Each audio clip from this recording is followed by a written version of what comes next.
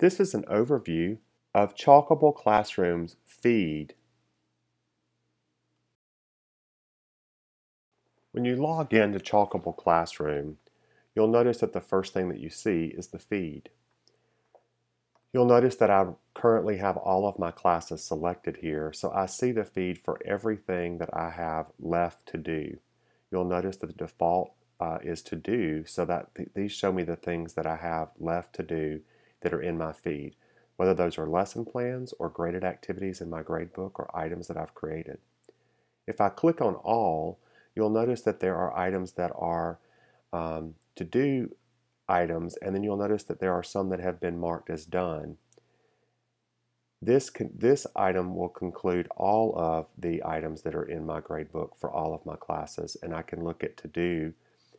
And to mark an item done, I just select it and make this orange, and now it becomes done. And when this page refreshes, it will no longer show up on the to-do screen, it will actually show up on the all screen. I'm going to focus for just a few minutes on a particular class and their feed. Looking at my Math Grade 7 class, you'll notice that I have some items that are green and red or all green, and then I have some items that are not. Those items that have green and red lines indicate that those are lesson plans, and it indicates to me at this particular item that I should be 73% through based on the dates that I set up for this particular item. This particular item down here is a lesson plan as well, and you'll notice that it's 100%, so I should have completed that. So I may need to mark that as done to move it over to the all feed. The other thing that appears here is the feed tools, and you can turn that off and on by using this feed tool button over on the right hand side. You can look at earliest to latest either way, or latest to earliest.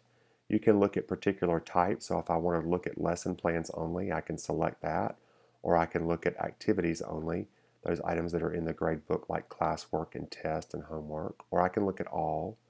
And I can look at a particular timeline if I wanted to go back to look at first grading period for this particular class, second grading period, etc. And if I have a lot of items that I know that I've done, I can say mark any item that's older than 30 days, for example, as done, giving you the ability to use those tools. Also, please take note of the items that are over here on the right hand side. If you see a paper clip or a gem clip over here on the right hand side, that indicates that this item has something attached to it.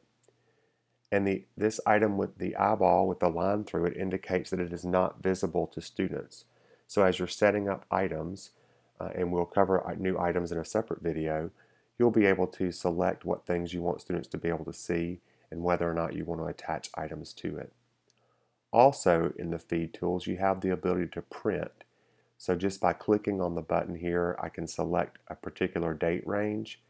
I can show hidden activities, only lesson plans, and I can select attachments or hidden attributes. So I do have a range of things that to download to a PDF, and then I can print that out if I need to. Thanks for watching this instructional video on Chalkable Classroom's feed. For more information, visit us on the web at www.chalkable.com.